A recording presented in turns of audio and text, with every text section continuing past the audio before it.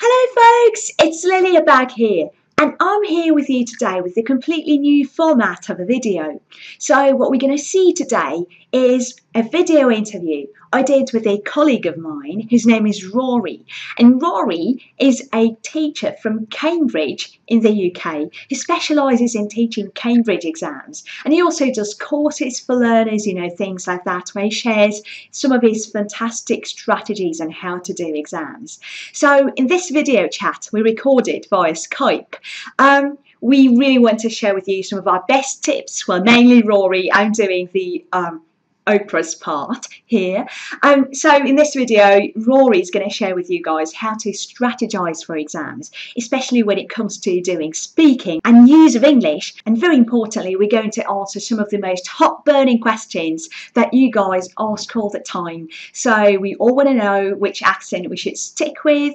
Should we go for a British accent or American accent? Is it okay to speak with an American accent while you're doing your Cambridge exam? Because we all associate Cambridge exams with the UK, consequently the British version of English. So we're going to talk about that. We're also going to talk about strategizing very well, because this is something Rory specializes in when he's teaching. And Rory is a great person, he's got a fantastic and a very open-minded personality. Without further ado, let's get down to the video. Just before we get the ball rolling, I want to tell you guys that if you expand the description box down below, you will find Rory's details down there. So you can go to Rory's YouTube channel and subscribe to this channel, because he usually talks about things that are fairly specific in the context of exams. So he very often talks about nailing use of English, keyword transformations. He also talks quite a lot about listening, and I find this really unique about a YouTube channel, because most YouTube bloggers like myself like to talk about doing your speaking and writing, but very rarely do we focus on mastering our listening and grammar and reading and use of English skills when it comes to Cambridge exams. Don't forget to give this video a massive like and subscribe to my channel if you'd like to find out more about exams and just mastering your English or teaching English if you're planning to become an English teacher, or if you are already one. So let's get straight to business. Hello Rory. Well, am I pronouncing your name the right way? You are. Am I pronouncing your name the right way? Yeah, I think so. So you're an English teacher and you specialise in exams, and you also create courses for English learners. So could you just tell us briefly what brought you into teaching English in the first place? Sure. So I started teaching English when I used to live in Italy.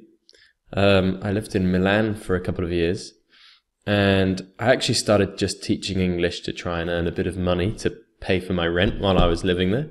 I'd never tried it before, and then I started teaching a couple of boys that lived really close to where I lived, just with conversation, and it was really I just realized I loved it. I really enjoyed it, and so from there I just started teaching more and more. Realized I liked it. Did a course, teaching English course, and then I moved back to the UK. And then I started working online and specialising in these courses and building these courses. Yeah.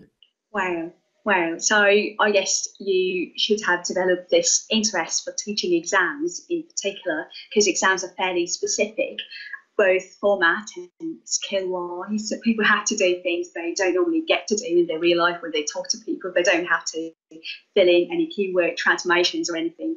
So can you just tell me a little bit what brought you into teaching exams? Where did your interest originate, actually? Sure. So I started teaching exams at a language school that was near my house in the UK. And I actually didn't know very much about the exam side of things until I started teaching at that school. And the person who I was teaching with, she told me that, firstly, it's really good for people just to have, they come to the UK. So most of the people I was teaching would come to the UK for 6 months or a year as an au pair or something. And it was really nice for them at the end of the year to actually have something to show that they've been to England. They've obviously learned English, but they actually have something that proves it as well. And she was explaining this to me one day, and I was like, that's a very good point. It's really true. It's nice just to have like something just to show you visibly that you can see your language has improved. And then, so that's why I started to take an interest at first. And then I realized that actually having these qualifications is a lot bigger than that as well. I mean, you can do so many things with these Cambridge exams. Well, with a lot of English exams, but the ones I teach are the B2 First, which is also known as FCE or First Certificate, and C1 Advanced or CAE exams. And I started to research them more and more, and I realized that you can do a lot of things with these exams. You can travel the world, or get a lot of the people I was teaching were trying to get into universities, or even get a better job. And the exams they open doors. I could say it like that, to more places. Yeah, they absolutely do open doors for people, to carry on with their lives and professional development and whatever we choose to do generally as non-native speakers of English. Exactly. And I also realized when I was teaching them that, I mean, we were using course books to help the students learn, and I realized that with these course books, what you can do is you can, well, this is why I designed my courses, because they were all teaching the grammar and the vocabulary and everything.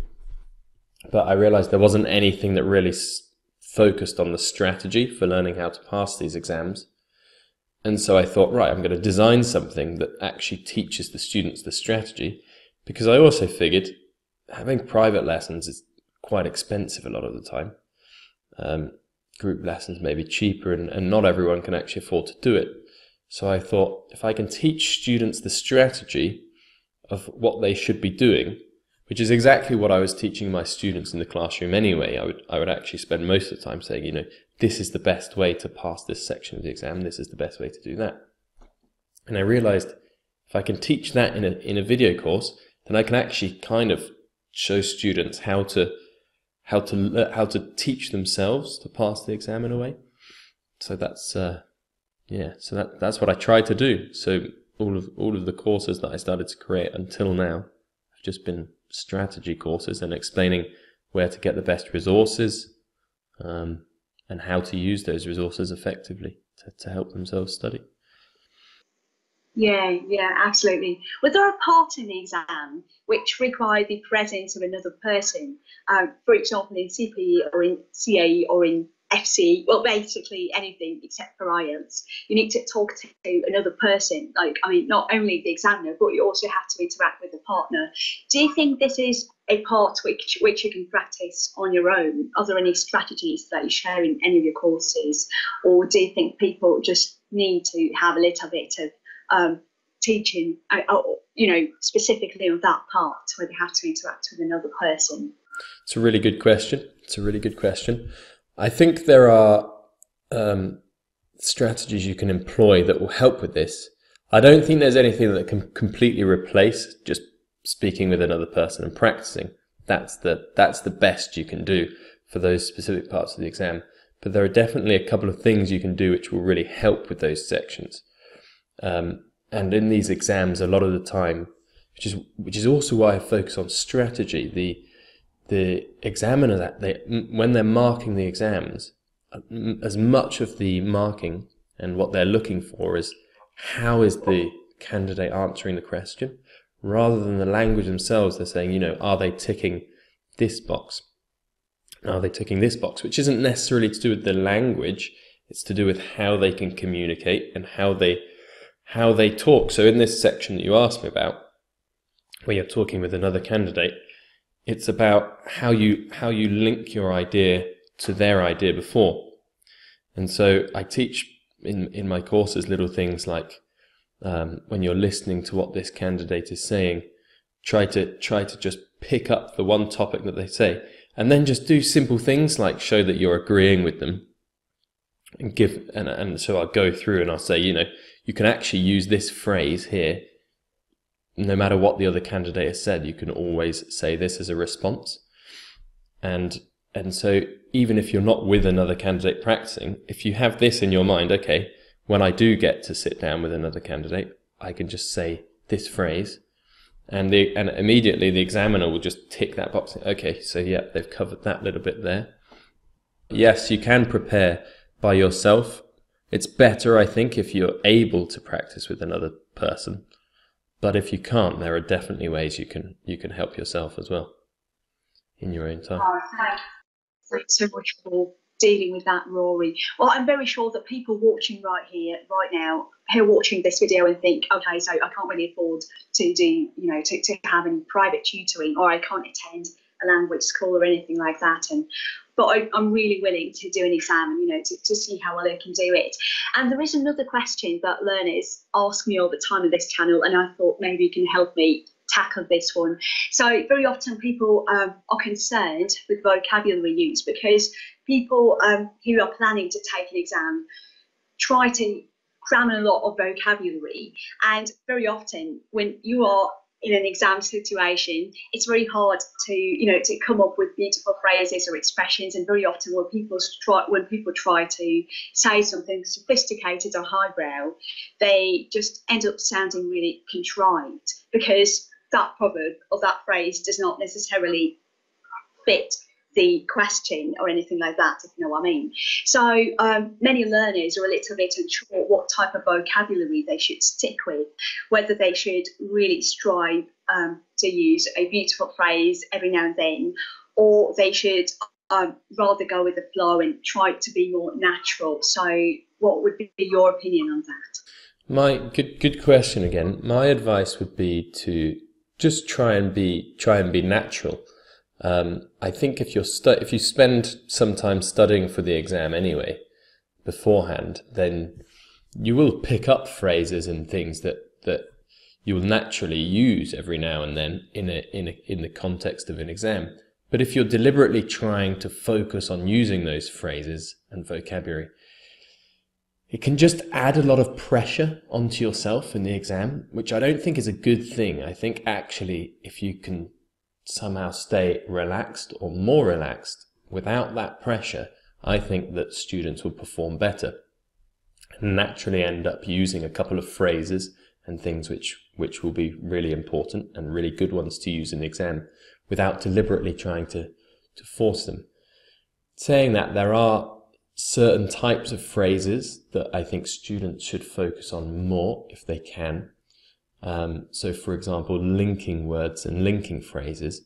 When the examiners are marking the exams, they look for not only the vocabulary, which your students have asked you about, it has a little part to play, but also the how you structure answers is quite important, and how you link the ideas that you have.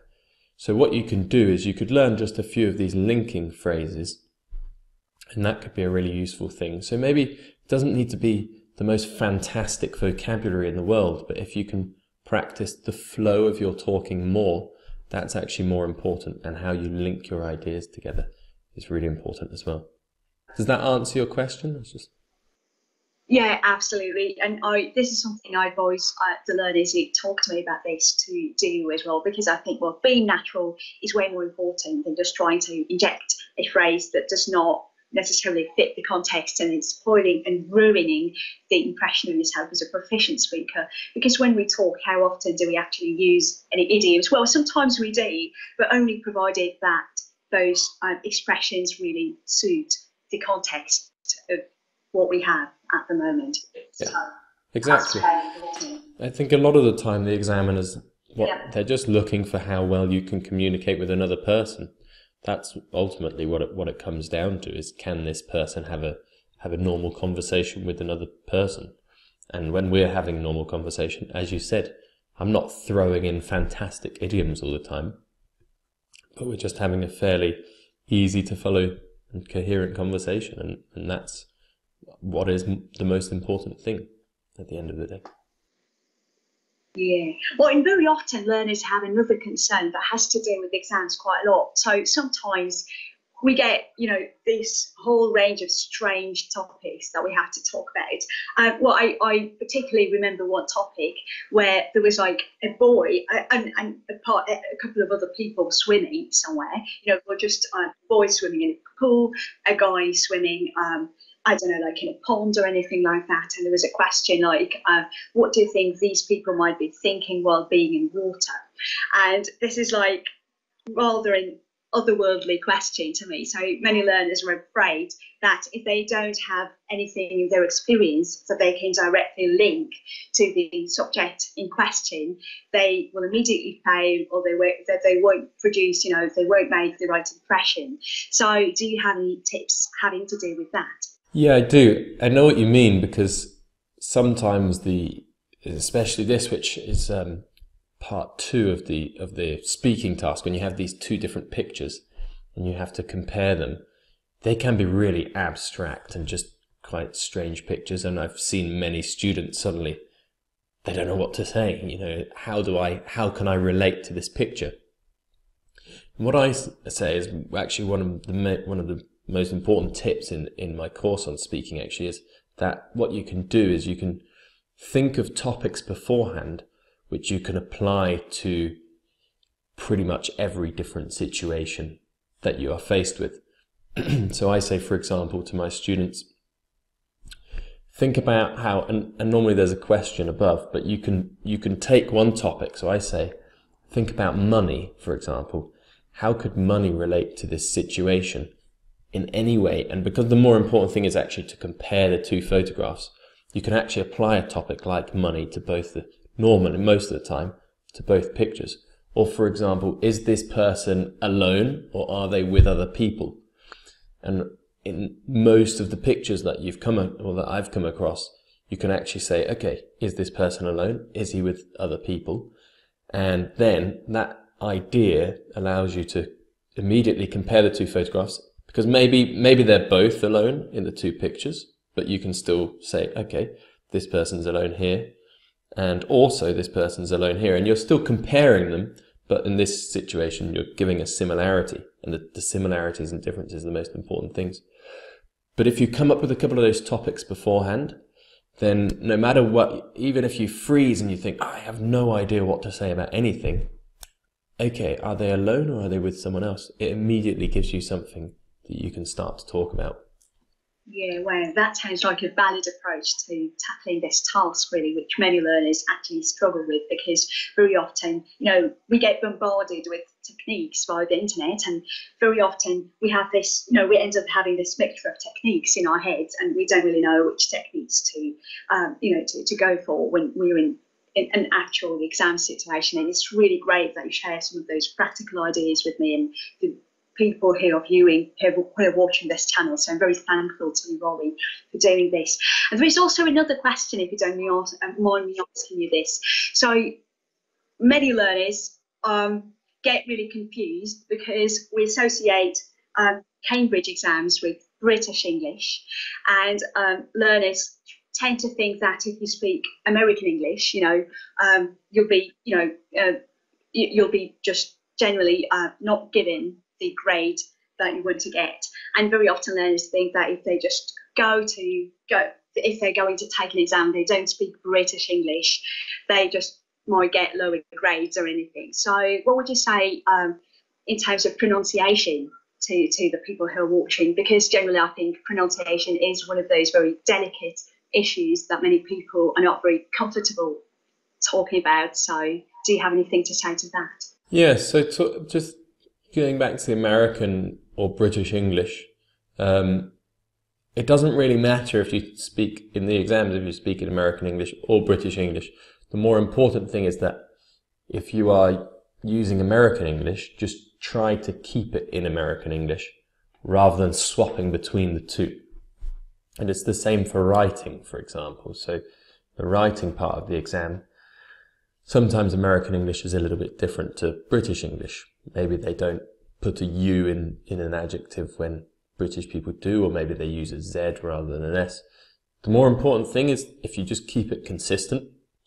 So if you've come from an American speaking school or from an American speaking background and you do speak American English, it's fine. Just try to just don't try to swap from American English to British English. I was going to say about pronunciation, it's something that people are really concerned about. But again, I wouldn't, if you can, it's a difficult thing to practice beforehand. There are some ideas that I've told some students before listen to specific podcasts and things like this. But I wouldn't say it was a major concern. I mean, it comes into the speaking exam. It is important, obviously, but again, I would if it's a real concern of yours and you think, oh, I have terrible pronunciation, you can focus a little bit more on that when you're preparing beforehand. But again, I would say as long as you're ticking the other boxes, like being able to have a normal conversation with a person, being able to link your ideas, and things like this, as long as you're across the board ticking most of those boxes, then pronunciation won't be as big an issue.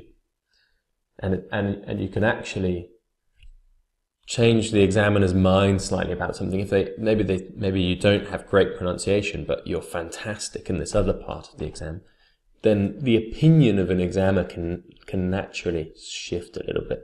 So I would say as long as you're quite good across the board, that is the most. Yeah, that's very true. Plus, I think it's also very important what goal you have. If your goal is just to get a good grade, I mean, like to pass your exam with flying colours, what you could focus on is, would have to do more with vocabulary and just, being understood, being comprehensible. Because I think if people just pay too much attention to trying to sound like a native speaker, they might just end up sounding completely incomprehensible, very hard to understand. And because we all have different hearing ability, and I think but just some people want to have a good pronunciation. Like I spent quite a lot of time working on my pronunciation because I teach learners around the world, so I do want to present my learners with a clear version of English as far as I can feel it. But I think if you're an exam candidate and you're working towards doing an exam and passing an exam with a good grade, I think I would recommend, just like you have, Rory. Well, just here, just to sum up, I just have another question, and I hope that we have something to offer to our viewers on this one.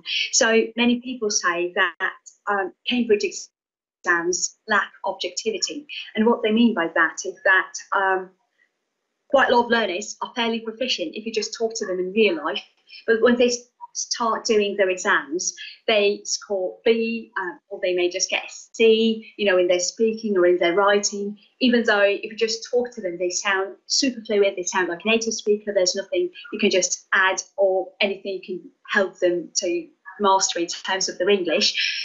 But when they do exams, they just get lower grades, partly because they, just read behind the lines or anything like that, and it's really frustrating to learners when everyone tells them how proficient they are, but when they do an actual test, they don't score as highly as they wanted.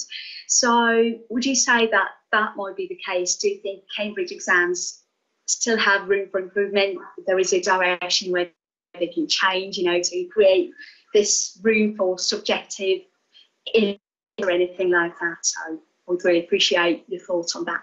Yeah, so, I mean, part of the reason why I spent so much time in my courses is that I realised that a massive part of passing these exams is not actually how good your English is, but it's how do you answer the question? What technique or what strategy do you use? And a lot of the time, what I realise with these exams is that the strategy is just as important as your language itself, if not more important. And it's a really, really good question, because maybe it shouldn't be so strategy based in the exam. Maybe they should change the way they mark the papers a little bit, and the way they mark candidates a little bit, to try and make it a bit more focused on general everyday English. I think that's a really good idea. So I think there probably is room for improvement in terms of how they mark the exams. Maybe there's something, maybe they do mark the exams in a specific way for a reason which I don't know about. There could be something else going on, but from my point of view, and probably from your students' point of view, I think they could change it just to sort of evaluate people in a bit more on their general everyday English, as opposed to how is he specifically answering this question. But unfortunately, at the moment, it is very strategy based, and that is why I made my courses, to help students with that. Because, as you said, you can have someone who's really, really good at English, they have a great knowledge, but they just don't know the correct way to answer a question. So, for example, we were talking earlier about the speaking part where there's two different photos. Someone could have amazing English, but they could just describe what they're seeing in the photo, and then they won't get very good marks, because that task is not about describing what you see in the photo, but it's actually about comparing and contrasting. So it's really interesting question, and yeah, maybe in the future they will change a little bit, but yeah, interesting point. Well, yeah, well, just so many fantastic ideas that our learners can get their hands on. And I think I totally appreciate what you're saying here today and sharing with this little community of mine. Well, we totally appreciate that. And I'm sure many people will get in touch after this interview, after the video is released, to tell us if they have managed to put any of those practical ideas into practice after watching the video. So just on a finishing note, Rory, do you think you could share any very practical resources? I mean, like, I know that some of those you share in your course, and those are really original, but like, do you think there is anything that you would be happy to share with the learners, something they could just do straight away after watching this video, possibly today or later on this day they're preparing for an exam? You know, maybe podcast or a book they could read. I mean, like fiction, or watching a documentary that is particularly relevant to the exam skills that we're talking about right now.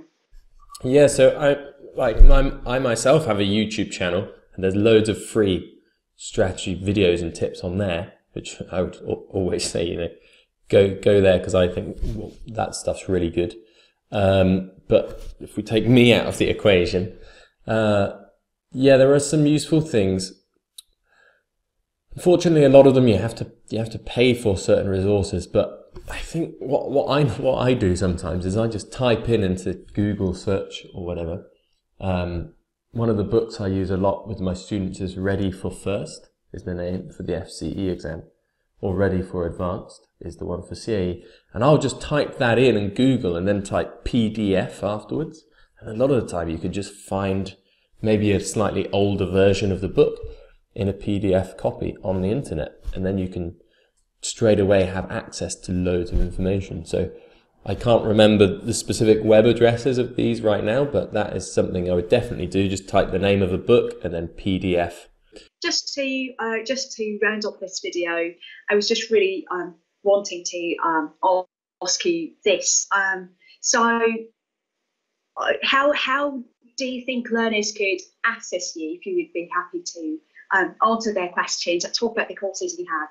So how do you think people could get in touch with you after watching this video, if you know, they have any further exam ideas to talk about? Would you Sure. be happy to tackle those? Yeah, of course I would. Yeah. So I have a YouTube channel where there's a discussion tab where I think people can write to each other. I'm quite new to YouTube, so I'm not sure exactly how that works at the moment. But I also have a website, which is studentlanguages.com. And students can go on there. There's a chat box, or also, you know, feel free to send me an email. I would say my email address is admin@studentlanguages.com. Maybe we could write it in the description with the video. I'd be perfectly happy to do that. And if any students have any questions or anything, I'm really more than happy to help. So yeah, feel free to get in touch. Super, thank you so much. I think I'll leave your details in the description box under this video down below. So if just go to the description box, if you open and expand the box, you'll find Rory's details there, and you can access his courses and see what the courses are like, and generally everything like that. So I'm really thankful to you, Rory, for joining me today and talking to the audience. I'm so happy to have you here and have this opportunity to talk to you myself, because very often living in Ukraine, I feel I don't have an opportunity to interact with that many native speakers these days as I would wish I could. So thank you very much for taking your time to talk to me today. It's been a great pleasure. Thank you, Lily. Thank you for talking with me, and yeah, I hope that some students find this really, really useful. That's the main thing. You did well. You did well. Okay, right. Thank you. Bye-bye. Bye-bye. Bye-bye. Thank you so much, guys, for watching this video. I really hope you enjoyed it. So after this video, I would probably recommend that you write down quite a few tips that you remember, and don't forget to apply them, because it's all about practice. It doesn't really boil down to listening to theory and doing all of this mental masturbation, but just, putting the theory into practice and seeing how you can apply the tips and techniques Rory was very kind to share with us in this video in your real life and in your exam preparation. As you see, you can prepare for an exam on your own if you can't afford to pay for a private tutor or attend a language school where you can study English in a group. Don't forget to subscribe to this channel by clicking on a little bell down below, and please give this video a like, and I'll see you very soon in my next video. Bye!